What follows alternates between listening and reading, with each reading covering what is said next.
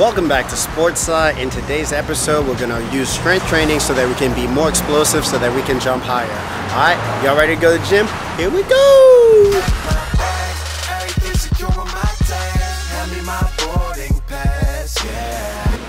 And we've arrived at the gym. I got my coffee, so I'm all excited. So today, again, as I mentioned, we're going to be working on explosiveness.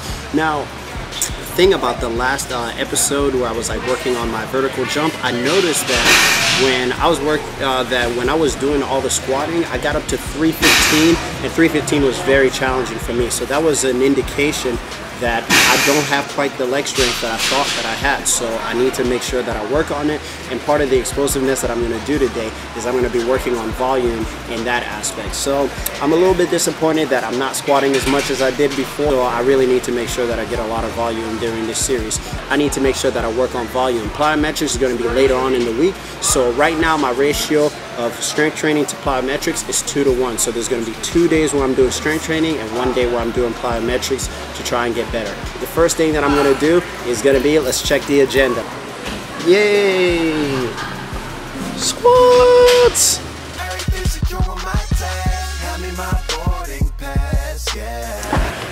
Alright, so the first thing that I wanna work on is my warm-up. And when I'm doing my warm-up, I always start out with the bar, as you've seen in previous videos. And I'm doing 10. And the reason why I'm doing 10 is just so I get my mind and body all in one connection by just keeping moving. And the reason why I go really deep in it is because you really want to work on depth when you're working on barbell squat, especially if you're trying to increase your vertical. Me going this deep, I'm able to see how much an effect my ankle mobility is in this case. So I have to make sure that I stretch my calves because my calves are going to be critical in my squat. I always have to make sure that I get my Achilles a full stretch, especially if I'm doing something that requires it to have to be activated. The Achilles is the strongest tendon in your entire body, and that's why it's very critical. All right, so now that we got a nice good warm-up going, let's actually start putting on the weight and get those sets going so that we can get our vertical leap higher. All right, let's go!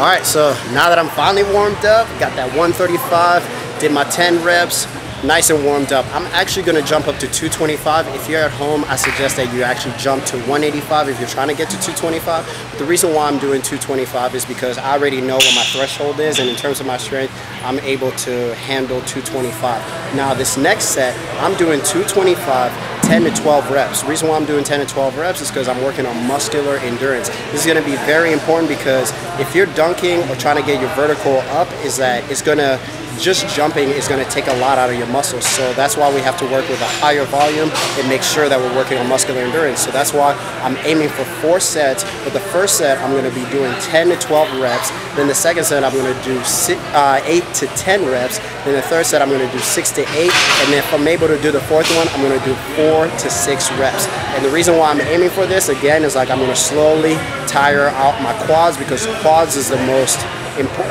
important muscle, especially in this exercise, because it's a squat and it's quad oriented. You already know about it. So now let's get to it and get these reps in. All right, here we go.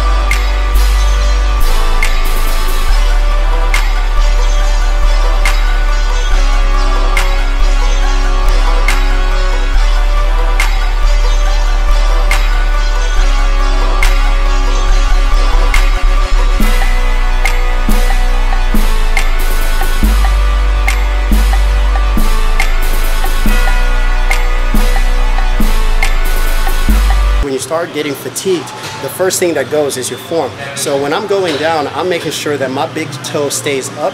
It's called dorsiflex. Basically, all it activates is the muscles in front of your tibia or in front of your shins, because these are the muscles that are responsible for absorbing the force when you're landing. So especially if you're like coming down, the thing that's important, that's why when you do box jumps, you want to lift your toes up and land on your heels, because then that's what allows the muscle, the tibialis anterior, the front one, to actually absorb the force and protect your knee, because the knee is not structured to be able to handle that type of load or in that position. So that's why a lot of times they tell you you want to be careful when you land on the balls of your feet. So that's why I'm lifting my big toe up every time I go down. All right, so let's get that force set in, because now that I'm feeling good, I feel I can get that force set in. And I'm just doing 4 to 6 reps, and then we're going to go on to the next exercise.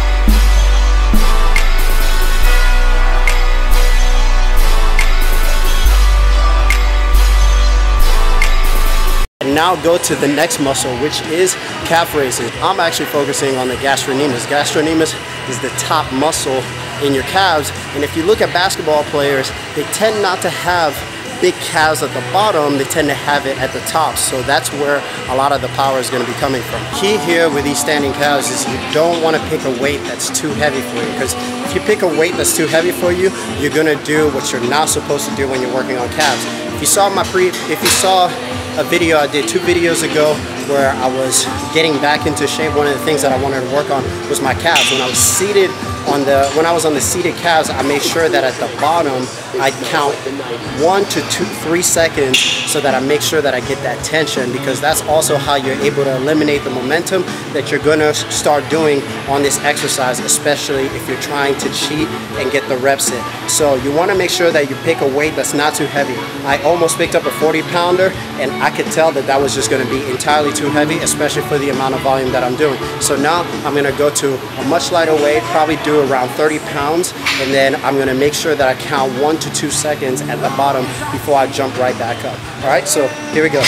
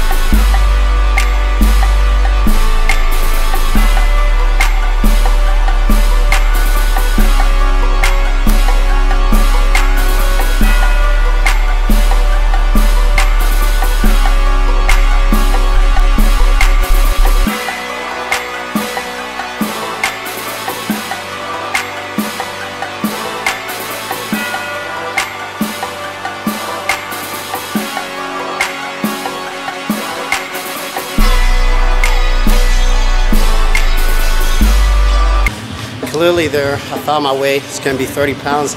Even that's going to be really hard. Right now, I'm really fatigued, so that's probably why I was in it. That's probably why I was able to just get 10. Again, if you see here in this, I made sure that I count 1 to 2 seconds. The thing that you don't want to do is just do continuous back and forth, jumping up and down, because then you're using the momentum to cheat to go back up. What you want to make sure is, again, you want to pick a weight that's doable, comfortable for you, and then you want to aim 10 to 15 reps.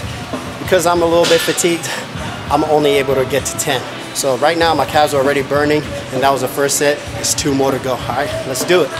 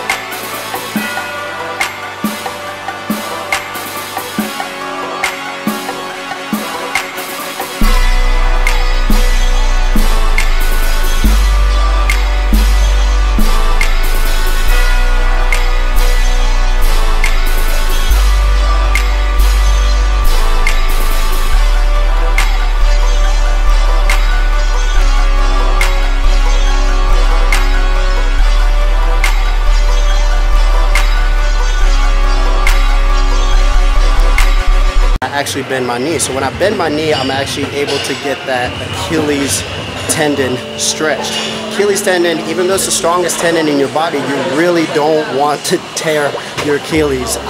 I've ruptured my entire Achilles before, and that's part of the reason why my calf is so small. So I'm always self-conscious about making sure that I stretch it, because it's important to stretch, because otherwise you run the risk of injury. So while you're doing these, yeah, it's important to stretch your calves, but also it's important to stretch your Achilles tendon. So how you do that is making sure you bend your knee when you're in a calf stretch, as I do here.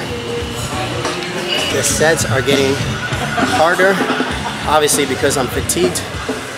On this one, as you can tell, man, my left calf is small, and that's because of the previous injury. But when I finish, because my calves are really tight, I make sure to still stretch them, because I just finished doing the squats, and then doing the calf raises is also gonna make it to where it's still like your calves are having to work a lot. And man, my calves feel good. Unlike the other day, my calves were burning. This time, like, they're not burning, but I can definitely tell the pump. Ooh, check me out. Look at that. Look at that gastrocnemius. That is nice and plump. All right, so now that we're done doing standing calf raises, now we're gonna go to another exercise. And again, if you have noticed, all of this stuff is working along an area that we call posterior chain. So I'm now about to actually go do some hamstrings, and then after I do the hamstrings, I'm gonna do some glute exercises, and I always do these exercises called reverse hypers. But right now, the first thing that I'm gonna go to is I'm gonna do some Romanian deadlifts. And the reason why I'm doing Romanian deadlifts is so that I'm able to target that hamstring. My hamstrings are probably my weakest points because my quads are very strong.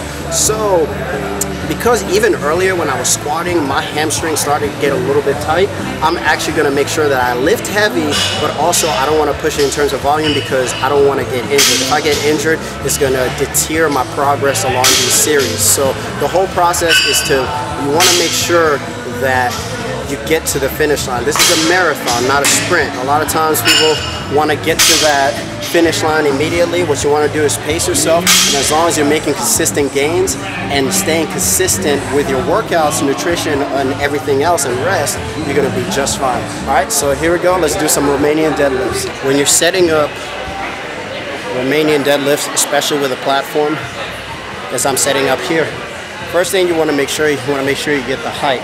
So what helps for me is I walk up to the bar, and then I figure out if it's near,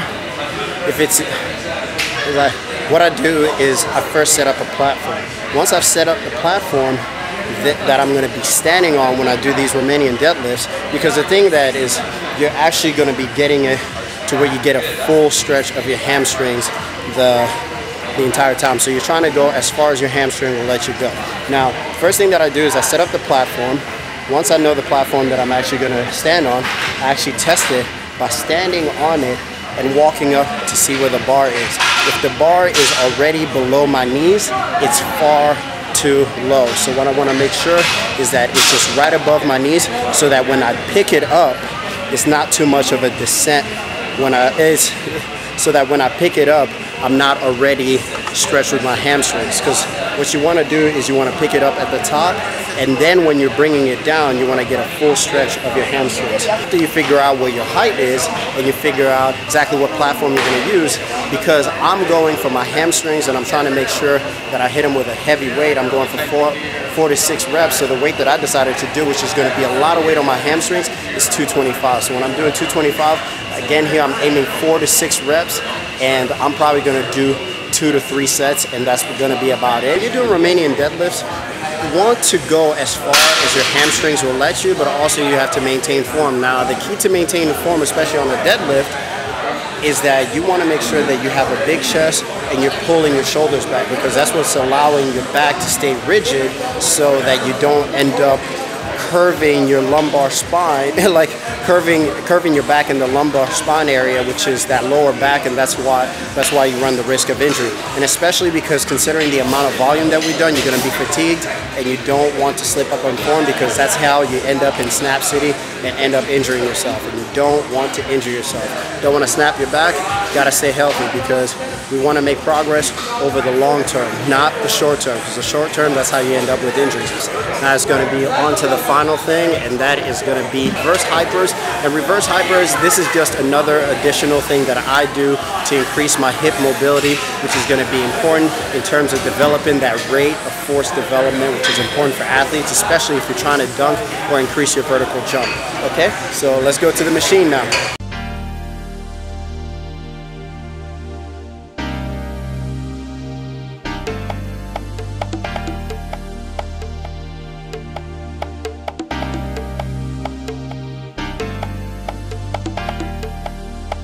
Now, where you want to position yourself when you're doing this is you want to make it to where your hip area, or where your hips are directly right above the padded area. Now, because this is a semicircle pad, it's a little bit difficult to figure out exactly where you're comfortable. But if you're feeling any pain in your lower back, you're probably too far off one direction or the other. So you want to find just a simple spot. There's a video where I did before where you actually have a reverse hyper stand, and those are usually flat. So where you want to find yourself, if you have one of those in your gym, is going right up to it, and then where your hips are, that's where you want the edge of the reverse hyper to end. Just let's recap basically what I did. So the first thing, because we're trying to work on explosiveness today, I wanted to make sure that my squats are much more explosive. But one of the ways that you do that is you have to make sure that you hit the volume, because the quads are going to be very important. And so how you get the quads stronger is you have to hit volume. So the volume that I aim for today is I made sure that my sets, I was making sure that I was lifting a pretty decent amount of weight and doing a lot of repetitions for it. So I did about 4 sets where a minimum I was doing 4 reps on each one of them. So that's a minimum of 40. If I do this twice a week, then I'm actually going to be able to get my hypertrophy going, and I'm going to get my muscles a little bit bigger, and they're going to be much more explosive. Now, the second thing that I went to was calf raises. When you're doing standing calf raises, again, you want to make sure that you pause at the bottom so that you can get that full stretch and get that muscle tension. That's what's critical about this exercise. And again, because you could tell my calves are not that strong, team no calves, but I'm trying to get that better. And the reason why we did standing calf raises is because we're able to target the gastrocnemius. If you look at a lot of basketball players, when you see the ones that are like dunking and stuff, they don't have massive calves or anything like that. They actually, their calf muscles, you can tell it's at the very top. That's where the gastrocnemius is. So that's the area that I wanted to focus on when it came to calf raises today. And then the third exercise that I ended up doing was Romanian deadlift. I like deadlifts just because they're a good compound exercise. Now, Romanian deadlifts I like just because they get a good hamstring stretch, and putting it on a platform as I did there, it allows me to where I'm able to get that full stretch, but also be safe. So if I need to rack it up, I just walk up a little bit further. So just practice exactly where the height is. I was fine with just having it to where the bar was on my knees when I'm standing on the platform and I walk up to it. But as long as you get it just right above your knees, it should be good, because then you don't have to reach too far down just for that beginning position. Because the reason when you're doing your Romanian deadlifts, you want to get that full stretch, and again, you want to make sure that your form is good, so you want to pull your shoulders back, have a big chest, so that you get that full range. Now, after we did Romanian deadlifts, the final thing was reverse hypers. And those reverse hypers, I think definitely did it for me.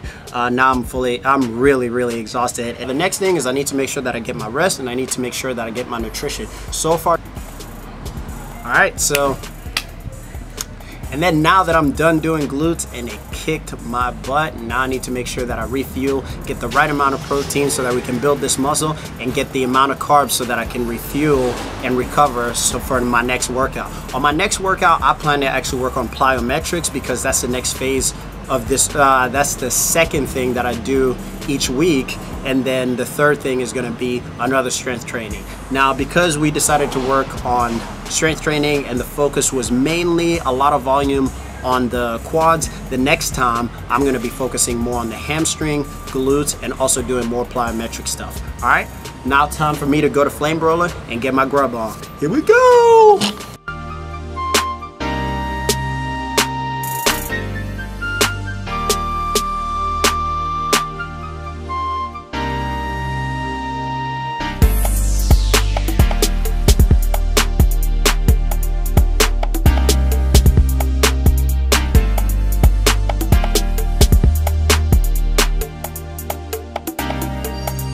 Alright, so we're here at Flame Broiler. I ended up getting my chicken and making sure that I get veggies in.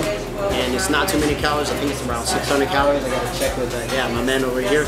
So now that we're done, the next video we're gonna be talking about plyometrics, and it's gonna be an interesting one. So if you haven't subscribed, go ahead and subscribe.